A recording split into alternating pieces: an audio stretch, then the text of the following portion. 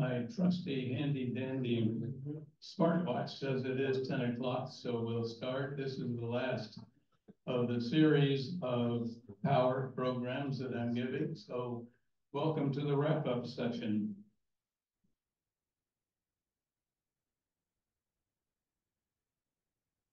Well, maybe welcome to the wrap-up session.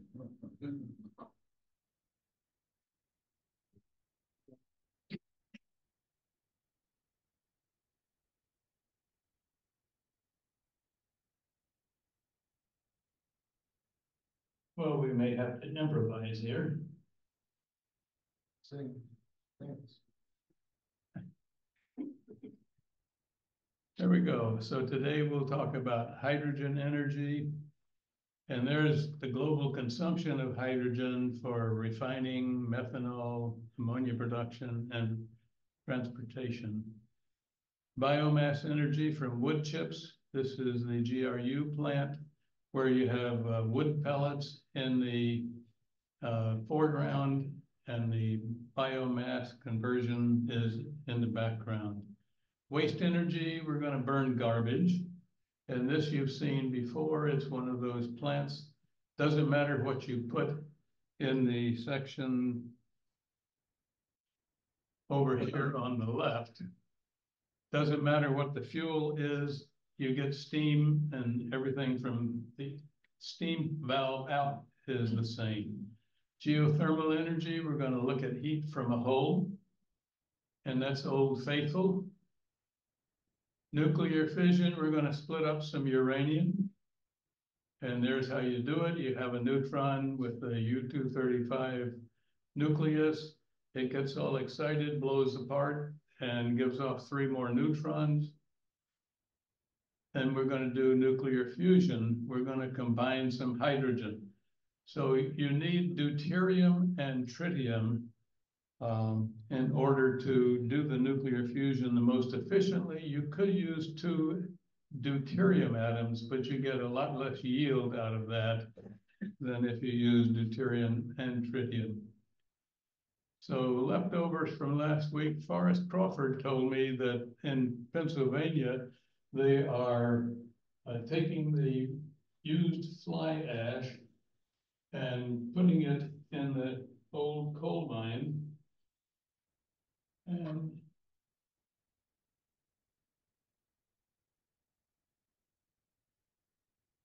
well, the laser works, but that's not particularly good. I can't advance the slides. So for those of you online, you have a good day. You don't have to look at me. Marguerite Ruth told us last week that she has a coal miner statue, and it's made out of coal. And here he is. He's got his helmet on his head with his light to work in the mine. But it reminds me a great deal of a statue I saw in Copenhagen. Okay, stacked plumes. I think John asked about it. Somebody asked about this. This is showing that with very light winds, the plumes that come up from a burning or a stack will be up high, and they'll float off, and they'll take whatever they have further away. If the wind is blowing hard, it's going to put it all down real low. When I first met Carol, they lived in upstate New York, and there was a nearby power plant, and it was always putting ash and grit and everything in the air. So her mother had to be careful when she wanted to hang the laundry outside because it would come back in dirtier than she put it there. Does it depend upon the temperature of the air as well? It depends on the temperature difference of the air, yes, because the stack gases are quite hot, pushing hundreds of degrees, right. And they tend to rise because they're far less dense. This is a typical, on the right you see cooling towers, and that's just steam from the cooling tower. They spray water in the cooling tower.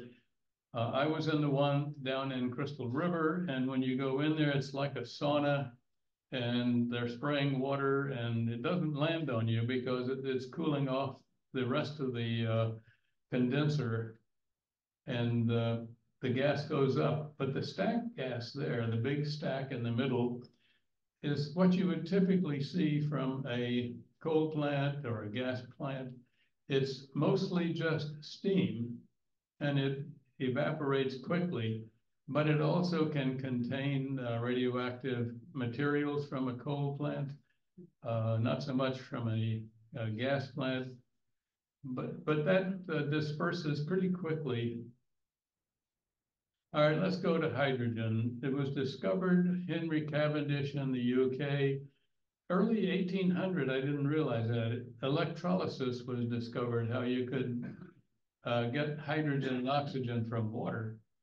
A fuel cell effect was discovered in 1838. That's amazing because it's still not greatly in use today. We'll talk about them later.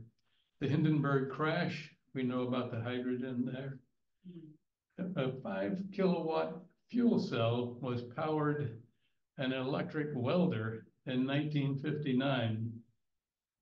1990, solar-powered hydrogen production plant in Germany.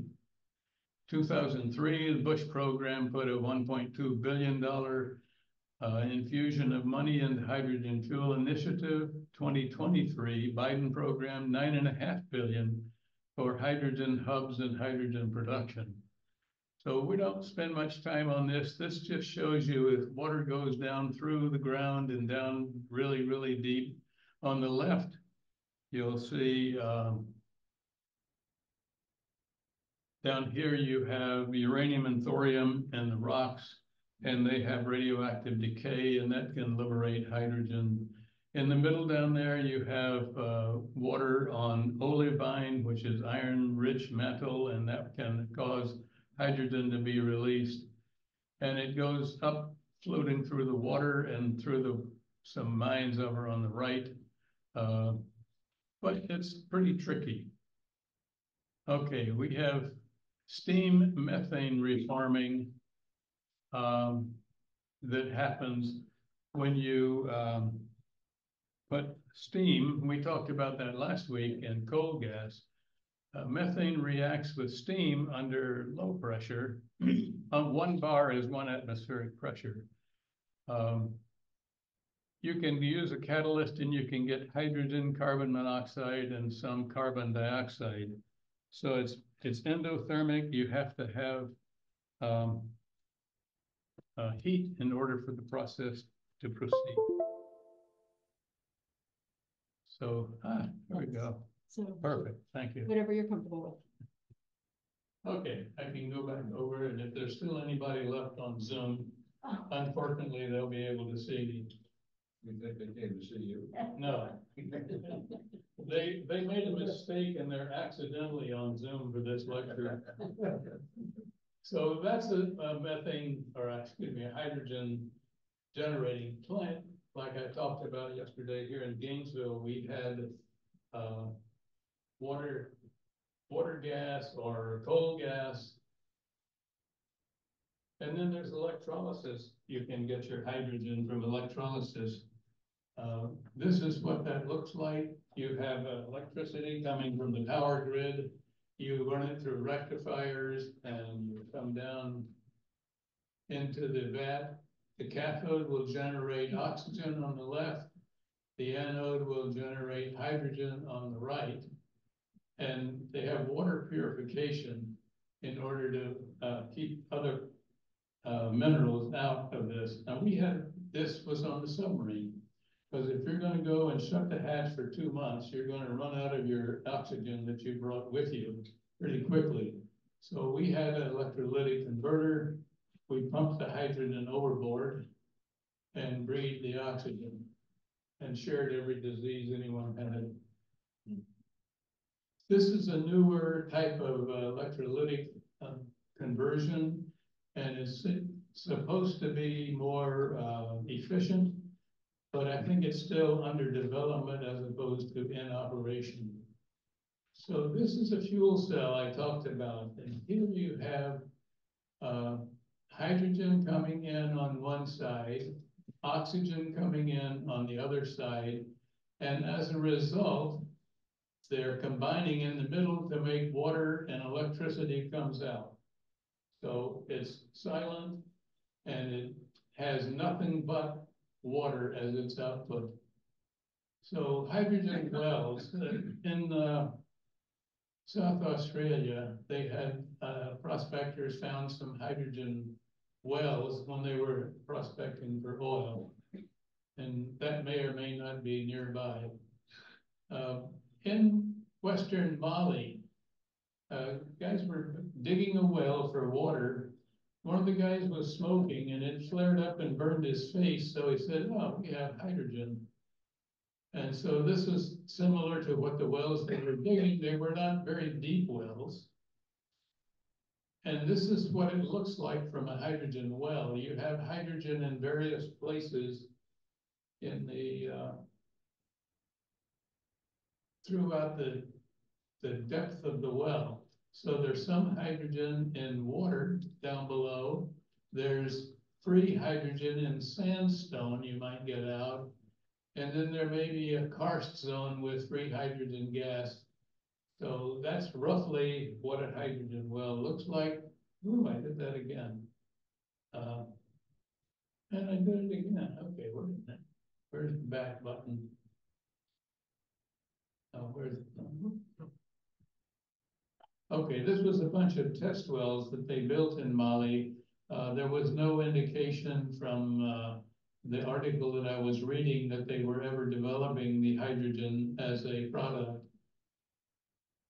So in Nebraska, there was a hydrogen well that was started and it hit a snag, but work continues with some of those billions of dollars that are in play from both Bush and Biden. Okay, commercial production. Now this is a little busy, and if I don't turn it off again, I can point at it. So on the left side is how do you produce hydrogen? Electrolysis. And you can use that hydrogen, sustainable CO2, and you can make synthetic fuels. Or with nitrogen, you can make green ammonia. And up in here, there's no transformation, it's just a hydrogen gas. How is it transported? You can, in shipping, trucks, pipelines, and storage tanks. And where is it used? Industry, steel industry uses it, chemical industry, refineries, and transport, shipping. You can use it for your fuel instead of coal or oil or petroleum products. And all kinds of vehicles, you can use it for heating, and you can use it for power generation for the grid. I showed you this earlier, just a repeat of where hydrogen is used. Ammonia production, 55%, petroleum refining, 25%, methanol production, 10%. We used to have methanol on the submarine for the torpedoes, and some of the guys thought if you filter it through bread, it's okay to drink and it becomes magically ethanol. That doesn't work. 10% in transportation or other. So in food, hydrogenated vegetable oils. And I remember when I was a kid, you look at the peanut butter on the right, and you can still get hydrogenated peanut butter and you don't have to mix it up. I buy the natural kind and I spend, that's how part of my exercise program is to stir it up. Metalworking, metal alloy, a lot of hydrogen or hydrides in metals make it much stronger. In welding, you can see the hydrogen burns at a very hot temperature between what, a few thousand degrees maybe, but if you mix it with the oxygen, you can have a really hot welding torch, and you can cut through the submarine hull with it. And flat glass production didn't know that hydrogen and nitrogen are used to prevent oxidation while they're making the glass. Electronics, all kinds of electronics devices, and medical, hydrogen peroxide, we probably have some, I have some under the sink, and it's an antiseptic. and a therapeutic gas for different diseases. Don't know anything about that. And transportation, fuel cells, engines, and space rockets. So how do you store it and transport it? In pipelines, compressed gas in trucks, liquefied hydrogen storage and shipment. And the pros and cons: it burns cleanly, it produces water. And you get twice the mileage from a gasoline engine in a car if you have a hydrogen burning car. It's expensive to produce. A new infrastructure is needed. That's why there's billions of dollars in the budget for infrastructure and hubs. You can't take your hydrogen burning car and pull up to a gas station because it won't work. It's more subject to leakage. It's the smallest molecule that we know. And so it can sneak through barriers. So the storage of hydrogen has to be very carefully manufactured and controlled to minimize leakage. And it's highly flammable. Think Hindenburg. Okay, let's go to biomass. The biomass energy plant, this is what it looks like. And it's claimed to be renewable, which it sort of is. It's claimed to be clean, which it isn't. So here's what the deal is. You have trees, and the lumber industry is cutting them up. They have leftovers in wood residue. This stuff is giving off CO2. You have to transport it to a pellet factory where they grind it up so you can drop it into the energy plant. That gives off CO2. You have waste transport taking it over to the plant, dumping it. And then you have a biomass power plant, and that produces CO2. That's enough of that. The energy plant, we have the Gainesville Regional Utility Biomass Plant, which is very controversial. Jack and I have a friend, Dick Dickinson, who is in forestry, sustainable forestry, and he was very against this plant because he said, it's not really sustainable. You burn up the wood, and then 50 years later, you might have a tree you can cut down to put more wood in. 2011, the construction, operational 2013, 2014, first power, and it has some kind of chain of custody certification from the Forest Stewardship Council. I don't know where you buy those. So the energy history, this is an interesting one. I'll show it now and talk about it now and again. The brown is the wood and wood-derived fuels, and the top is waste energy burning garbage to get waste. And you can see that it's kind of running along fairly constant over the last 20 years or so. So there haven't been a great deal of additional biomass or of wood and wood-derived fuels. You can also burn up forest or farming products. Whatever will burn, you can burn it in biomass and get energy. So the pros, it's renewable, question mark. It's reliable, I guess. It's abundant, yeah. And in Florida, when we have a hurricane, there's a lot of biomass available, and I'm not sure if GRU has a contractor that runs up to the panhandle and brings it back down. It's waste reduction because that stuff is going to sit around and be waste. And it's carbon neutral, sort of. The cons, it's expensive. You have to build a plant. You have to transport the stuff to the plant. And the harvesting and transportation. And then you have to have storage on site. So it requires space, land. There are gas emissions from the plants, CO2 and perhaps others. The greenhouse gases, nitrogen dioxide or oxides, carbon monoxide, and possibly some methane. It has an environmental impact. because of deforestation. If you're gonna burn all that wood, you gotta get it somewhere. It's a monoculture crop. If you're gonna plant your forest with slash pine or some other fast-growing trees, you're gonna have a monoculture crop, which is not good for inhabitants of the forest. And you may be overusing fertilizers to grow that monoculture crop closer together than it would normally do. And it's inefficient. Sometimes more energy to burn the stuff than is produced by the process.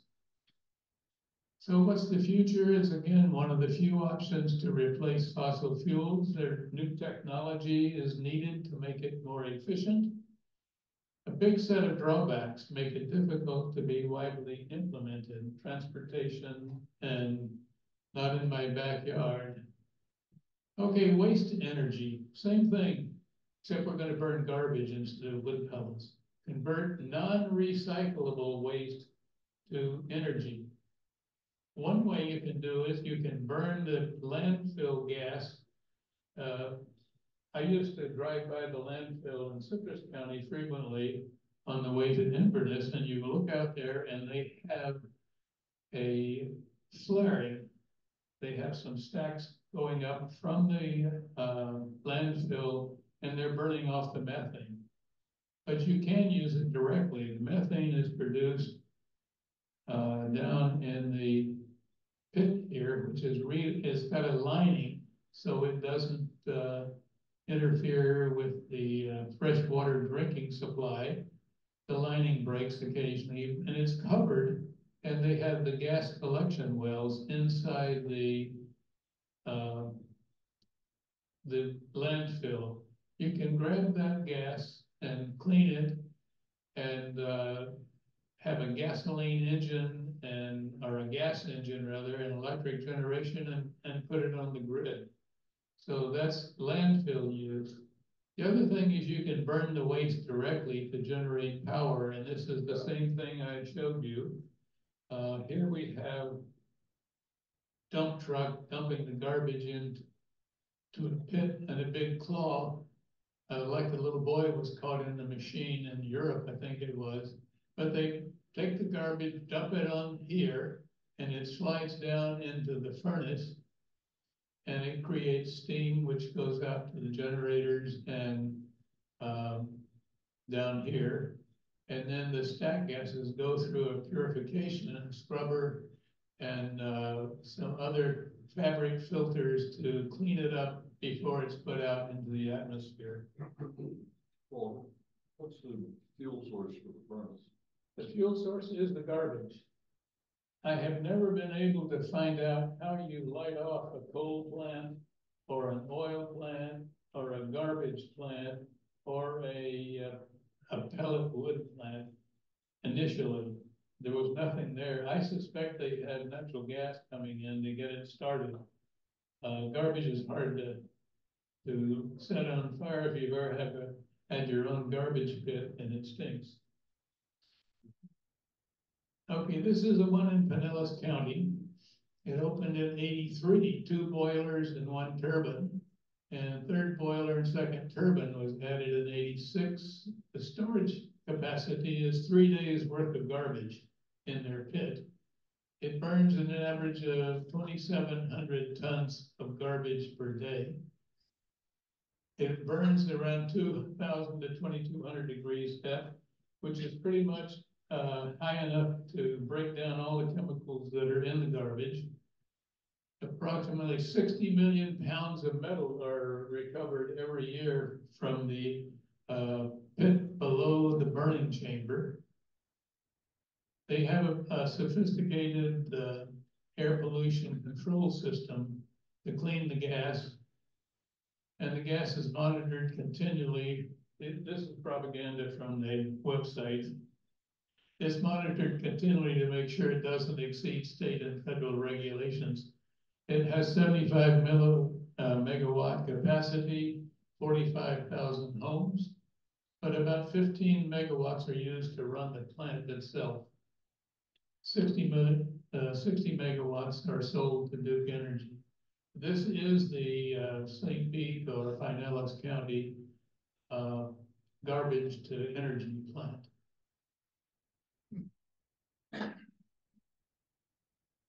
What are the pros? Again, it's renewable because we have plenty of garbage. It reduces the waste in landfills. And there's resource recovery, metals in the slag. It's reliable. You make heat, you make steam, you make power. The cons, it's a high cost again. The new plants of anything cost a lot of money. It has a required space to be built on and an isolation from neighbors because they don't want it in their backyard because they think they'll smell it and maybe they will. It disincentivizes recycling because, hey, if I don't have to separate my stuff and they're going to burn it anyway, I'll just throw it all together. And there's some adverse environmental impacts, CO2 emission, noxious gases, but they have, as with coal plants, they have technology to address those issues. And there may be some plastic in the residue for incomplete burning. What's the future of waste energy? The same as biomass, can replace fossil fuels. New technology is needed to make it more efficient. Big set of drawbacks, make it difficult to be widely implemented. So let's go to geothermal. We're going to jump down in the ground now. 10,000 years ago, North American indigenous our natives were using hot springs because there's hot springs in various places around the country. The Hippocrates recommended hot baths in BC. I love a hot bath. Pliny the Elder recommends hot baths for muscle fatigue. That's why we have a hot tub out there near the exercise pool. The Vikings, when they came to Iceland, they found hot pools everywhere, and we'll talk about that. Hotels and spas in California, the geysers in Northwest California open. And it's up here, hit the right button. That's here, the geysers are north of Santa Rosa, northwest of Sacramento. The first geothermal power plant was in Italy in 1904, and this may or may not be a picture of it. 1921, the first geothermal power plant in the USA at the geysers, 250 kilowatts. I have just shown you the geysers on the map. Hot Springs National Park in 1921. First commercial geothermal greenhouse in the US was in 1930 in Boise. And then there's been post-World War II development, and let's look at some of that. So what is it? It's heat within the earth, earth thermal heat. Geothermal energy locations, look at that. Where would you expect them to be? They're around where the tectonic plates are sliding up against each other or pulling apart from each other. And so that's all around the Pacific Rim, and you can see all of the red in the Central Atlantic, North and South, and in Southern Europe and Asia and Africa. Ring of fire. The Ring of Fire. So geothermal worldwide use, we'll just look quickly at this, but megawatts thermal, China is the biggest, United States next, then the rest fall off dramatically. And terajoules per year, China is really big, the US is next, and the others fall off very rapidly. And the megawatts per population, Iceland is going to win that by a whole lot. They have a lot of geothermal energy and they don't have very many people. So they win that war, and the rest of them is just based on population. So geothermal worldwide use, this is an interesting chart. The closest year of 2020 is on the left in all of these, and you can see the dramatic increase in geothermal use, and this number one, which is geothermal heat pumps. We'll talk about those. Bathing and swimming, dramatic increase. Space heating, dramatic increase. Greenhouse heating, a little bit here and there. Aquaculture, pond heating, not much. Industrial, not much. World's largest geothermal plant. Anybody want to guess where it is? Wrong. It's in California. 1.2 gigawatts of power at the at Geisler's geothermal complex. So they have 15 power plants. Geothermal use in the USA, there's 31 plants, all but 2 are in California and Nevada. And that's to be expected. So heated rocks and steam vents, that's geothermal energy. This is in Iceland. It's probably a geothermal plant. But if you look, here's what looks like a bunch of pipelines. And we'll talk about where that may be going in a little while. Heat pumps for energy source. Now this we mentioned briefly in one of the other talks, but if you have a heat pump, which is what most of the air conditioning systems are in private homes now, you have the heat exchanger and the heat pump is here. In the winter, you want to pump heat up and take the cold air down and run it through water pipes that are underground.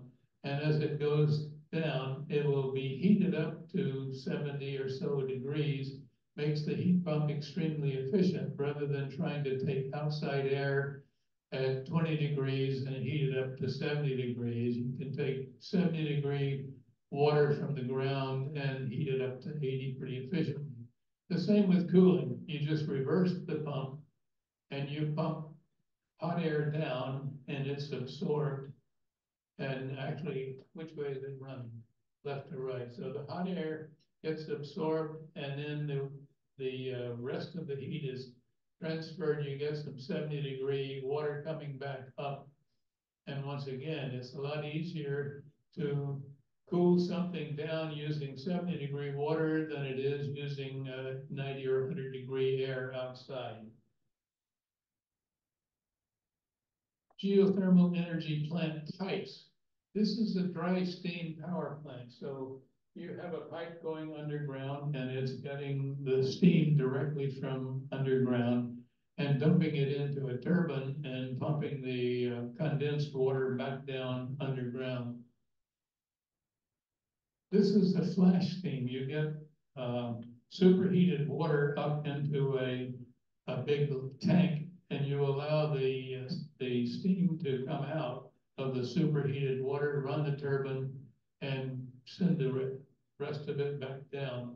Here we have a binary power, so we're using the hot water and steam in a heat exchanger, and we can use very purified water to run our turbine and not be subject to getting plating of any of the minerals that might be in the steam onto the turbine blades. So it's a better use of the energy cleaner. So the history of Iceland, the Vikings were using the thermal springs for washing and bathing. And when we went on a cruise to Iceland, a number of the passengers went up to some of the thermal springs and got themselves a nice hot bath. One or more of them contracted some kind of a disease while they were there. I didn't go. It's the tectonic boundaries. This is Iceland, and you can see that this is the North American plate going to North America, the Eurasian plate going to Eurasia. And if you stand in the right place in Iceland, I didn't bring a picture of it, but there's a ravine that runs kind of through the middle of Iceland. And if you put your foot on one side of the ravine, you're in North America, and on the other side, you're in Eurasia. So they have a lot of thermal energy. Snow and ice removal is one of the things that they do with it. This is a street or sidewalk or both, and they're laying down pipes to pump hot water to melt the snow and ice on the streets and the sidewalks in Reykjavik. They, of course, do electronic generation, and this is another view of a different geothermal plant. They run it into their greenhouses. They do their building heating. They pump hot water, particularly in the capital of Reykjavik. They pump hot water to all the houses to use for heating and as well as showers and bathing. So free heat for those people, lucky. I don't think I want to be there for the rest of the season though. Home hot water.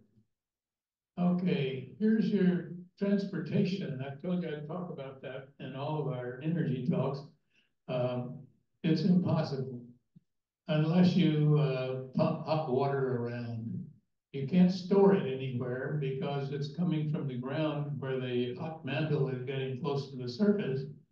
But you can send hot water around for use at a distance. But it's inefficient to try to send steam around. It's better to put the plant where the steam is than to try to pipe the steam any distance. And they can run their electric grid.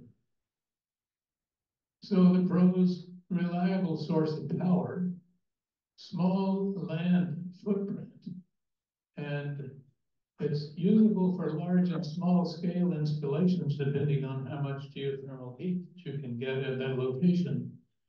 And the energy industry is expanding, but only where you have the geothermal around the ring of fire and where there's steam coming up. It has long longevity because it's been there for millions of years and it's probably going to still be there for a few million more years. But there are a few things that are wrong with it. It's location dependent. If you don't live in Iceland or in anywhere around these tectonic plate crashing into or departing from each other, you're not going to be able to get it. High initial costs.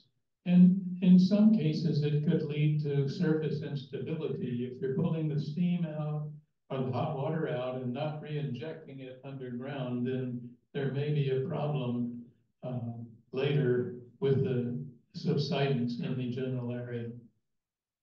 So what's the future use? It's expanding, location dependent. All right, let's get into the good stuff here. Fission, cleaving or splitting into parts, spontaneous fission, no external influence. And then induced fission, a thermal neutron is hitting a uranium-235 atom, and it separates with a 200 MeV, a million electron volts, a measure of energy on the nuclear scale.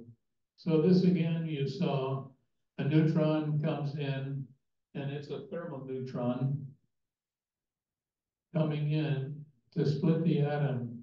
These are fast neutrons or high energy neutrons that are given off by the fission product, and they have to be slowed down to the thermal energy to again be easily absorbed by U-235 to create fission. Okay, what are isotopes? We've gone through that before and everybody knows they're the same chemical, but they have a higher nuclear mass. So hydrogen or deuterium on the second slide, and tritium has 2 extra neutrons. The hydrogen is stable, deuterium is stable, tritium is not. And if there was ever a nuclear weapon accident or incident on a submarine or other nuclear equipped ship from the weapon, it would be a lot of fun because the solution to getting rid of the tritium in your body is to drink beer. Okay, uranium, it's naturally unstable. So here are the two principal isotopes. U-235 is only 0.7% by weight or volume, and U-238 is generally the rest of it. There's U-233 and 4 and 9, but they are not of interest to us. They're not stable enough for us to use. So the half-life means that at the end of the half-life, in this case, for U-235, 700 million years, you have half of your U-235 left. So we know that U-235, if they were all generated by the stellar explosions, if they were equal in amount, we've had a lot of loss of U-235 over the 4.5 billion years that the Earth is thought to be of age.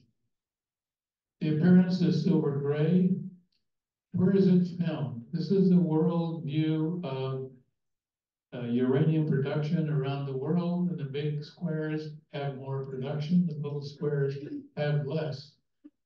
In the paper today, I think there was an article that near the Grand Canyon, they're proposing a uranium mine, and I don't know how far that will get. Not far. Yeah, not far, one hopes. So this just tells you around the world where you can find a uranium mine: Czech Republic, Ukraine, Kazakhstan, Uzbekistan, and so forth. So here's the fission process. You have a thermal neutron coming in to U-235, and you have to concentrate the U-235, typically done with centrifuges like they're doing in Iran, or like we did in the Tennessee Valley Authority during the war. And we're old enough that when we say the war, we mean WW2. So it becomes an unstable U-236. See, still 92 is the number of protons. Number of neutrons is 100 and whatever the difference is. You add one more and it becomes unstable, and it sort of oscillates for not very long, and then it blows apart. So here you're showing krypton and barium. Is that right? Barium being produced, and 3 neutrons. So this is a chain reaction. You have in the left, you have one atom, you split it, 3 neutrons, you split 3 more atoms, they each produce 3 more neutrons, and it keeps going unless you have a way to stop it. That's called a bomb. We want to have power energy. So the fission products, it's very interesting. The way the atom splits, it almost never splits evenly. Usually it's some on the left and some on the right of the midpoint. Just the way it works, I guess. But it's very difficult to split it into 2 equal radioactive products. So here's slow neutrons. That's what we need to cause the fission. They have a kinetic energy of like 0.025 electron volts, and it's equivalent to approximately 62 degrees Fahrenheit. Fast neutrons are the ones produced by the fission. They have a kinetic energy of 1 billion electron volts, which is like 100 million times the energy of the thermal neutrons. And the nature of U-235 is it has a preference for thermal neutrons. So the fast neutrons typically don't have any interaction with the U-235. So how are we going to get these thermal neutrons out of the fast neutrons? You have to bounce them off of things. And so this is the bounce graph. They're coming out at about 1 mega electron volt up here. And if you bounce them off of heavy stuff, it's just like bouncing a tennis ball off of a bowling ball. The tennis ball didn't lose very much energy at all. So uranium does not slow down the neutrons appreciably. Graphite is better, and that's what Fermi used in the first reactor underneath the football stadium in Chicago. But if you use water, which is hydrogen, and I don't know why it's in French, hydrogène. But after about 9 bounces, it's down in the region where we want it to be. So it's much more efficient. Hydrogen by itself in regular water will absorb neutrons to a small amount. So if you use heavy water, which is deuterium oxide, you will not have that absorption at all, and you can use natural uranium in a deuterium plant. So electron volts to joules, it's hard to figure out what that means. So 1 electron volt is about 10 to the minus 19 joules, which is really not very much. 1 joule per second is 1 watt. 1 fission is about 200 million electron volts, so it's like 10 to the minus 11 joules. And 1 watt means that you need 2 times 10 to the plus 29 fissions per second to get 1 watt of power. So when we say that fission has a lot of power, you need a lot of uranium fissioning to get that.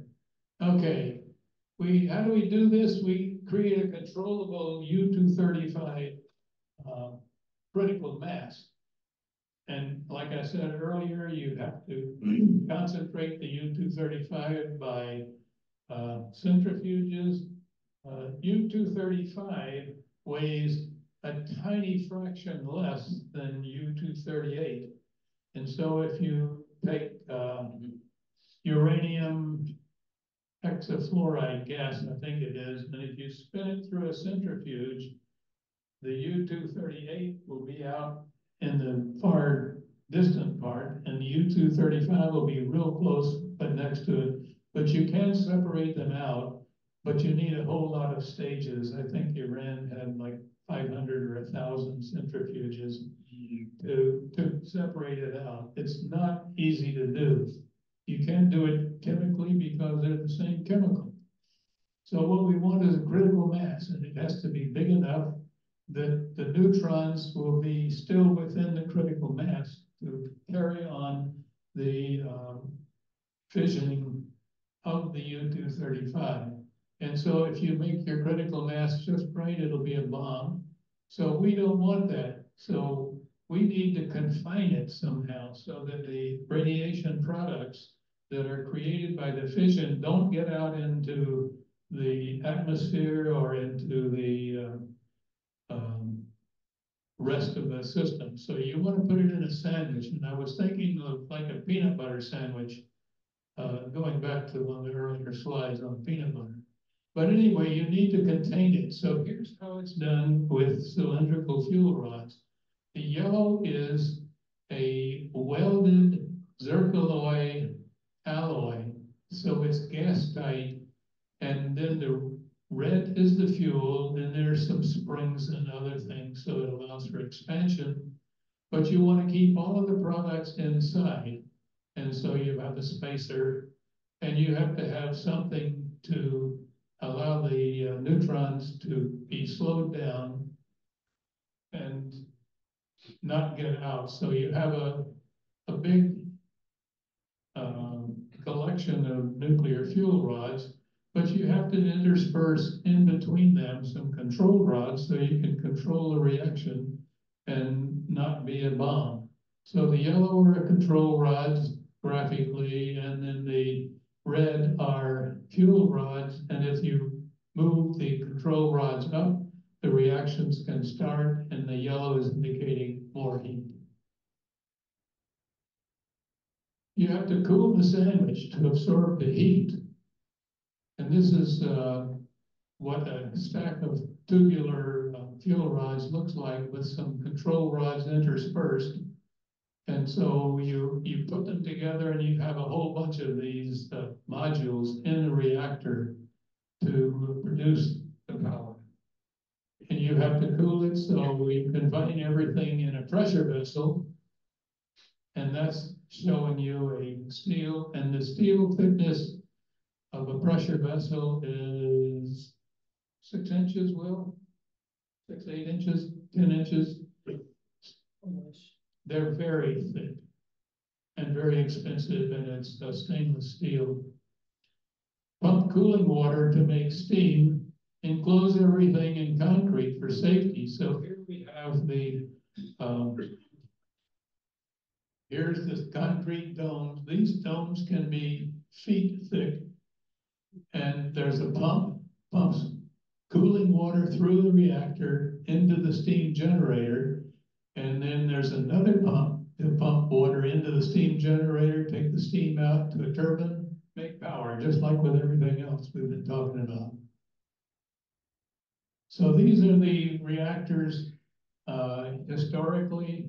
So on the left, we have the early prototype. Shipping Port was a Rickover project to show that you can create electricity from nuclear power. Dresden and Fermi 1. Fermi 1 is was near Chicago. So this generation 2, we're talking about light water reactors. So light water, pressurized water, non-boiling. I'll show you that in a minute. These are boiling water reactors. CANDU means Canadian deuterium reactors. And then the RBMK and VVER, I don't know exactly what they are. They're in Eastern Europe. And RBMK may be the one that was at Chernobyl, I'm not sure. We did that a couple of years ago in the summer. Will and I talked about reactors and problems. Okay, generation 3, they're advanced lightweight light water reactor. So these are just some acronyms. EPR is the extreme pressure reactor. So you have super compressed water. So it's not boiling and making steam, but if you let the pressure off, it would flash the steam. Okay, the near-term deployments are generation 3+. They're evolutionary designs offering improved economics and improved safety. When we go back over here to BWR, the boiling water reactors are the ones that were in Fukushima by GE Hitachi.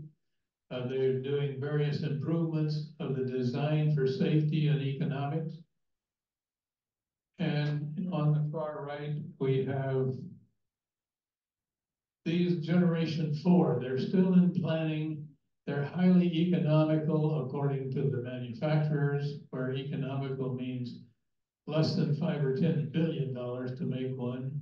Enhanced safety, and I'll show you a slide of that, but they put a lot of automatic safety equipment and designs into these reactors, so you won't have the meltdown like we had at 3 Mile Island and at Fukushima. And they're proliferation resistant to some extent because they're using, after initial startup, some of them can just burn natural uranium because they turn themselves into a breeder reactor, and we'll talk about that in a minute. What do we got? Natural light water and pressurized water. So this is a pressurized water reactor. You have the blue is the steam and the water.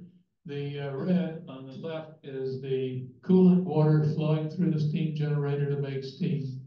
And you go out and you get power to the grid. Boiling water is the same thing with no steam generator. You just boil the water in the reactor and pump it out as steam into the turbines and back again. So that's the major difference. Heavy water reactors are the same as light water reactors because they are water. And so you could have boiling water, but I don't think they do. Heavy water reactors are using deuterium oxide, D2O. Breeder reactors are high energy reactors, and you're making fuel.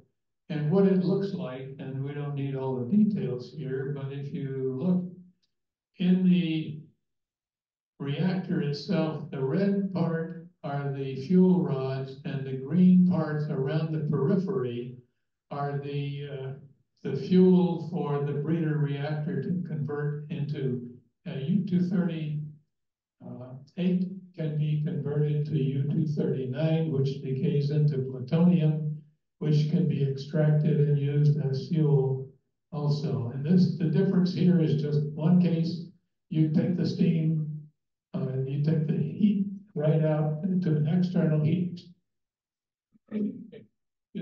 exchanger, and this one has an internal heat exchanger. So liquid metal cooled reactors, they're also the breeder reactors, but the Nautilus second submarine was a liquid metal reactor. Sodium, not good with seawater. After a few years of trying to get it running, they ripped it out and put in a pressurized water reactor. So this is the same kind of an idea. You've got the heat, you have a heat exchanger, comes out here with an external heat exchanger to make the steam to run the turbine. Gas-cooled reactors are the same. Again, where you get your heat doesn't matter, you just need heat to make steam. So it's a lower pressure because you're not boiling water, and you're running the, this case, CO2 coolant through the reactor, through the heat exchangers to make the steam to run the turbine to make electricity. Molten salt reactors, this is a conceptual view of it. You have salt that's molten, so you have a lot of high temperature there, and it goes into the cooling salt out to the heat exchanger, which is also running with liquid metal, and it comes to the heat exchanger here, and this is now running a gas turbine. So it's just like an airplane engine. We talked about those earlier. You have compressors down here. You recover some of the heat and you run it back through again. Advanced reactors. This is one of the safety things. If you look here, this is the reactor pressure vessel, and it's similar to the ones that the boiling water reactors or 3 Mile Island, big heavy pressure vessel. 3 Mile Island, the core melted down and was in a puddle in the bottom. And Fukushima, the core melted down, was in a puddle at the bottom and melted its way out of the containment into the concrete enclosure. The idea here is you have a melt plug in the bottom. If you have the core melting and coming out, you let it flow into a large spreading compartment so it's no longer a critical mass, and you can hope with various cooling to cool it all down and contain the disaster inside the building. Generation 3 reactors. This is a bad diagram, but I'm just going to show you generation 3 and 4. Some of the reactors have their fuel reprocessing on site. So the reactor is up here. It's got a sodium coolant, and it's a breeder reactor. And at a certain point, you take the spent fuel rods out, put them on the on-site reprocessing plant, chop them up, put them in refinement, and put them back into rods, and put the rods back into the core. Generation 4.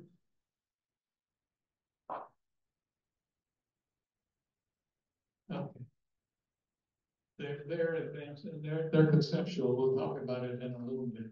Nuclear power plants around the world. This is in the US. The green are active plants. You see the two down in southeast Florida belong to Florida Power and Light.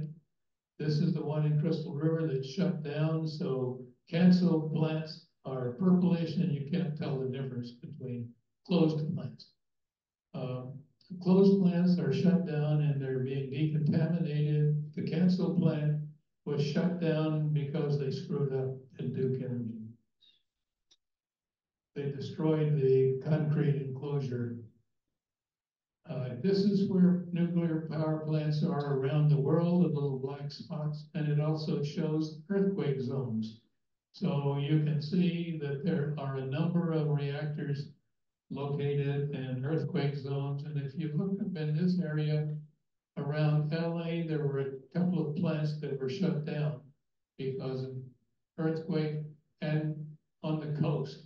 And everyone thought they might slide down into the Pacific Ocean. So they shut them down, they're decontaminating them. Okay, generation 3 reactor, standardized design to reduce the cost and the design recovery or design approval process. Simplified and more rugged design, higher availability and longer operating times, typically 60 years without having to refuel. Well, some of the aircraft carriers are going about that long now. And a 60-year-old aircraft carrier is probably the pilots would rather be on the new one. Further reduced possibility of core melt accidents. I showed you substantial grace period so that if you're having a problem, you have time to recover from it without having to go in right away. A stronger reinforcement against aircraft impact.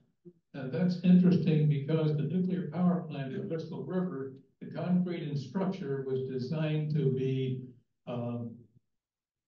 to withstand the 707 direct impact of the entire airplane and keep the reactor safe. It was never tested. Higher burnup use fuel more fully and reduce the amount of waste. Greater use of burnable absorbers or poisons. You can put some poison in the reactor, and if you burn it up, it is no longer a poison. It's already absorbed the neutrons, so you can have you can extend the life of the fuel because you have a way to get more neutrons to additional fuel.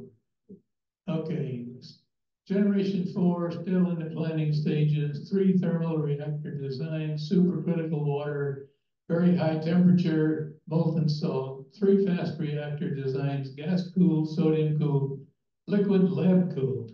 Love it. Okay, small modular reactors are where they're going now. A strong interest, it's a small, several hundred megawatt reactor, so you can put them on a smaller geographical land requirement. You can also put them where the grid is not easily accessible and provide power to those locations. Modular design, simpler site. Okay, here is the Bill Gates reactor. TerraPower and GE Hitachi. It's a natrium reactor, which is a takeoff on the Latin name for sodium. 345 megawatts electric, liquid sodium with integrated molten salt storage. So it has a peak capacity to run off of the stored energy at 500 megawatts for 5.5 hours before it has to go back to just running off of its reactor. They're putting it in a retiring coal plant site in Wyoming. Traveling wave reactor, aspirational. After an initial load, it uses unenriched uranium and processed spent fuel. And centuries of non-proliferation clean power because they're not using enriched uranium. Molten chloride, fast reactors, very high temperatures for process heat. There are some industrial requirements where you need some process heat to manufacture what you're working on, and thermal storage. So the pros and cons: low carbon footprint, high operating availability around 90%, initial fuel costs spread over 10 to 40 or 60 years. At high initial cost, I had perhaps $1 billion. much more than that now. I think Bill Gates is looking at about 4 billion. Time to approval to build is more than 5 years. You're paying interest on all that loan you took out to build the plant. And you have no return on investment until you are producing power, and nobody wants one nearby. Nuclear waste, on-site storage and disposal, decommissioning can cost about half the cost or a quarter of the cost of building it, because you've got to do something with all the waste, and you have a high insurance cost. So 25% of existing reactors are planned to be shut down by 2026. 60 reactors are under construction or planned in 17 countries in the next 6 years. 110 power reactors of 110 gigawatt electric are planned, and 300 more reactors are proposed in fast-growing economies, Southeast Asia, where they have difficulty with power. Okay, where are we doing? We're running over again. Nuclear waste and cleanup is a big problem with nuclear reactors. There's a high-level waste that's more than 2 kilowatts per cubic meter of heat generated by the nuclear waste. That was a problem in one of the Soviet sites that we talked about a couple of years ago. They stored this stuff and they did not provide adequate cooling, so the steel and concrete barriers melted down, and there was a huge disbursement of radioactive elements over a large section of Russia, which is now closed off. So 85,000 metric tons of high-level waste, 2,000 tons more per year currently. Intermediate level waste, less than 2 kW per cubic meter. Low-level waste is less than 4 gigabecquerels. That means a becquerel is one radioactive element undergoing its radioactive series. So it's 4 billion of the radioactive elements that are going through disintegration. For alpha particles, 12 gigabecquerels per ton for beta particles, which are electrons. Very low level, you can generally get them at the background level, radioactive medical waste. The gloves that I used at Cornell were low-level waste. And we had a problem because the Chinese explosions in the atmosphere were providing more radiation outside the building than inside the building. Incineration, you can, of the low-level waste, you can incinerate or evaporate the liquids. Vitrification means turning it into glass. Some waste converted to nuclear fuel. The actinides are radioactive particles that end up in the chain of radiation from the uranium, and they can be burned also. A metric ton is about 35 cubic feet. 85,000 tons is about 400,000 cubic meters. 3 million cubic feet. A 2,000 square foot, like a lot of the apartments here, 2,000 square feet, the large ones, stacked 40 feet high, could contain all of that stuff. All right, fusion's going to be quick because it isn't going to be on any time scale that any of us will be alive to see. Here's the tritium and the deuterium. You get a result of fusion, energy, helium, and a neutron. And the neutron is not as radioactive as other radioactive particles, but it will induce radioactivity and some other chemicals, so it is a problem to be dealt with. So it's a simple idea, commercial complex engineering problem. And it has reactions that tends to hundreds of thousands of degrees, and it doesn't matter whether you use Kelvin or Fahrenheit. It's really hot. So it's a reaction also at extreme low vacuum. So you need to have a big vacuum chamber. And there's no known materials to withstand these requirements under static conditions. So the solutions, there's magnetic confinement and an electromagnetic field, or laser implosion, and I'll talk about it briefly. So here's the electromagnetic confinement. you have the hot gas running around this toroid, and you hope it's all contained by the two magnetic fields that are created to run it around in a circle. And you keep adding deuterium and tritium. And this is the other kind. This is laser fusion. It shows you only like 4 laser beams going in and compressing a fuel module little capsule, but they're actually hundreds of laser beams, and they have to be exactly coordinated to cause an implosion. And with a little bit of luck, you'll get some fusion and some energy. This is just a bigger view of the tokamak, a so-called toroidal field. This is a view of one of them cut apart, and they can be quite sizable. So this is one, and we have, I think there's some people here, but that's a really big thing. You can see scaffolding all around. This is not important except to notice how initially in 2006, they thought for 5 billion euro for 10 years. And then we come down to 2014 and they think, oh, we need 13 billion for another 9 years. And you come down to 2018, you need 20 billion. And the size of the thing indicates the number of euros or dollars, and it just keeps growing. Future of fusion power is way over the horizon, but it has a great advantage. You get clean energy if you can do it. The fundamental challenge is to get more energy out than you put in to make it happen.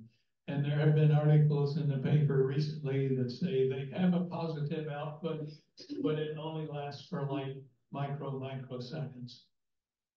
So it's centered on the tokamak because, and stellarators, which are similar confinement, and the laser ignition. The source of deuterium and tritium is an interesting problem. Most of the tritium is created in the CANDU reactors, the Canadian deuterium reactors. And if they shut all of those down, where will you get your tritium to fire up these dudes if they ever work? So that's the end of it. I'm sorry that we run over several times. This is it. Julianne wants to show us a picture, I think. Oh, I do? There's an article in today's paper. I mentioned it earlier. It was in the online Sun. And this is a picture of a recently Miss America standing next to a nuclear fuel pod. She is a graduate nuclear engineer and will be taking a job with whatever the plant is. Anyway, so I thought that was very interesting, but it talks about Florida Power and their nuclear plants and where they are and where they're going. And the thrust of the article is we really need to get going more on nuclear energy, because all the times I showed you that the wind doesn't blow sometimes, the sun doesn't shine sometimes, the water power doesn't work sometimes, and the dam behind Lake Powell is running low in water, so they're running low in energy. So you need some sustainable energy power to cover the loss of when the others are shut down. So, thank you. Sorry for the overtime.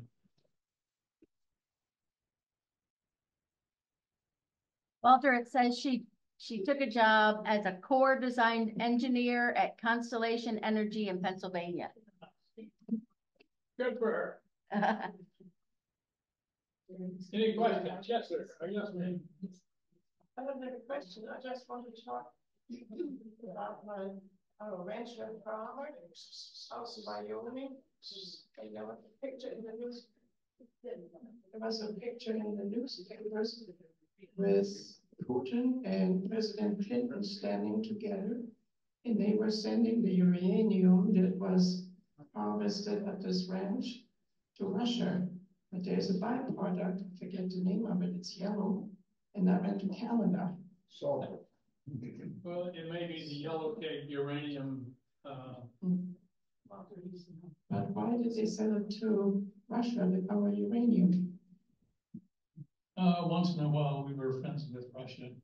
Yellow cake is a source of uranium and it's mined around the world and is processed into the uranium metal, which is then reprocessed to have higher U-235. Any other questions? I have one here. Okay. John Reiskin, go ahead. Hello, John. Can't hear you. John, let's see.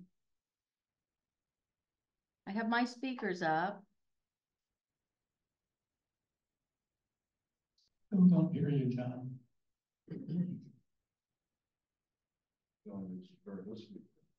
Um, Hi, John, you're not muted, but we can't hear you. Chat, put it in. Put it in chat. If you're a good typist.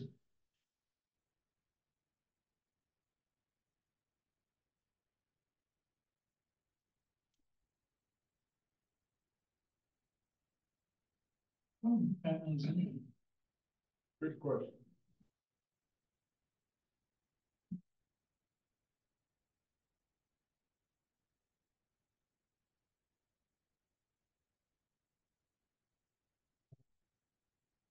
Any other questions here while we wait on John? Okay. Uh, We hear about small nuclear power units for neighborhoods. They will not be in neighborhoods because you need a separation zone so they can be located not far from a neighborhood, or particularly if you're in the middle of nowhere out west and you need to provide ranchers with power, you can do that.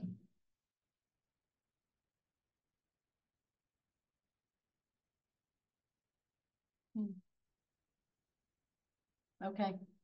I've checked all my settings, I'm sorry. Okay. Any other questions? Yes. Yeah, Maybe you can just repeat it after you hear it, Yeah. Walter. I'm going way back in your earlier presentation. You mentioned a sort of in passing that there's a hydrogen engine. Now is that an engine that burns liquid hydrogen? Is that it? Well. Can you kind of repeat? Yeah, the question is hydrogen engine and does it burn liquid hydrogen? You can run hydrogen through a regular gas engine, I believe, with some modifications. Because we can run gasoline engines on natural gas with some modification.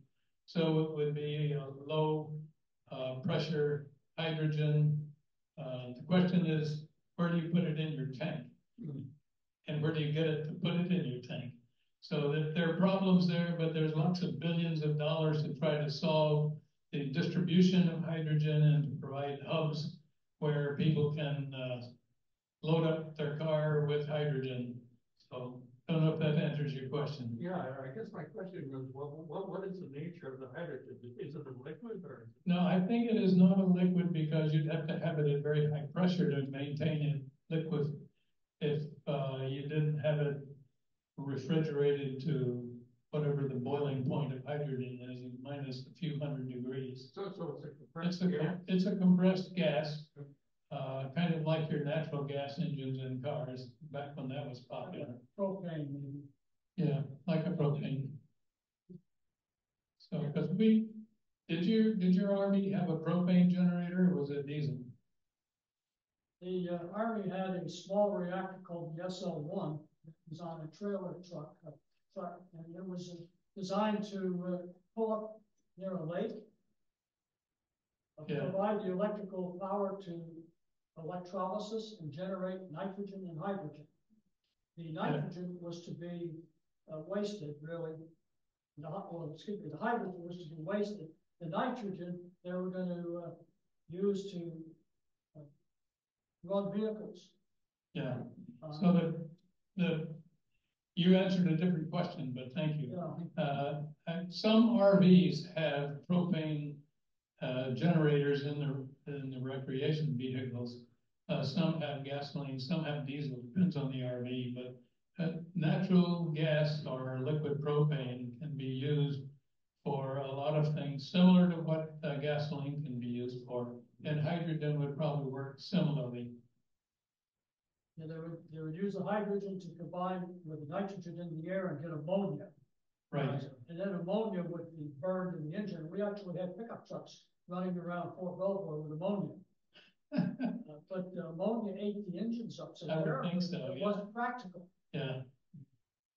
Sir, I thought I read about hydrogen fuel cells, which the output is electricity. correct.